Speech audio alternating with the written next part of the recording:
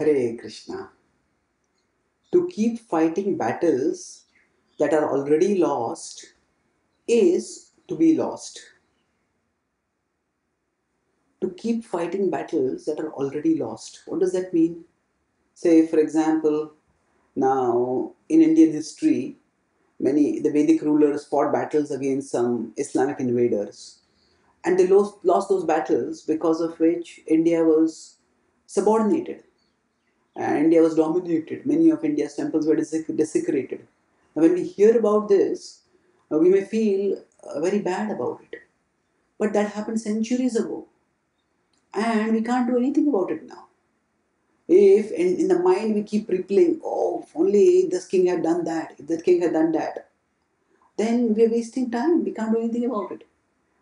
Closer home, if we consider our life is like a battle, and sometimes we lose some battles because of certain things that go wrong in our lives.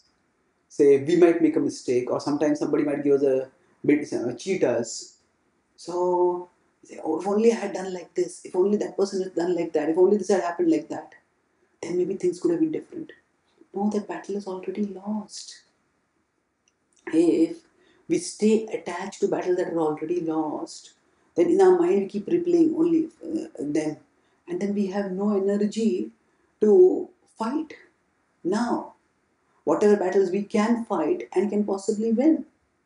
So, thus, we have already lost the past battles, and we end up losing the present battles also. This is what the mind does when influenced by the mode of ignorance, tamoguna. It stays locked in the past. Krishna says in the Gita that ya swapnam bhayam shokam vishadam madameva cha na vimunchati durmedha tisa partha tamasi. He says that actually partha tamasi. What is the tamasic intelligence? It is the intelligence which stays in the past. Vishadam, lamenting about the past. Shokam, lamentation, moroseness, fearfulness. All these characterize determination in the mode of ignorance. The perverse determination, which leads not to nothing constructive, only destructive things. So the way to avoid this is to recognize that we can fight battles that we can win if we stay by the side of Krishna. We may lose some battles or still, but if we stay by the side of Krishna, we fight for Krishna, the ultimate war of life we will win. Just as Arjun won the ultimate war, although he lost some encounters, they were exiled to the forest, they never lost a archery battle, but some other confrontations in life they lost, but still they won ultimately.